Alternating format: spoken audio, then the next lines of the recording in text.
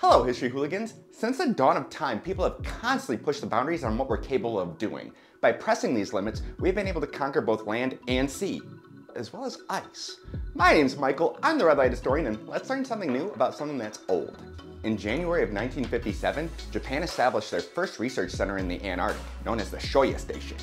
The base is located on East Ango Island in Wetzelholm Bay, which is roughly 2.5 miles from the ice shelf. Due to the location of Ango Island, the weather there isn't nearly as harsh as it is on the main continent, and can even support the growth of some hardy vegetation, such as lichens and mosses. Syowa Station itself is comprised of roughly 62 buildings, with the main facility being the management and residential complex.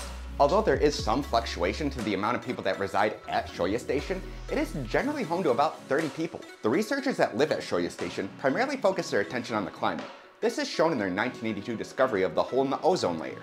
However, they've also researched the sodium levels in the mesospheric layer, as well as the levels of black carbon. Despite Japan's intermittent use of the station, it is still considered a major hub for meteorological research.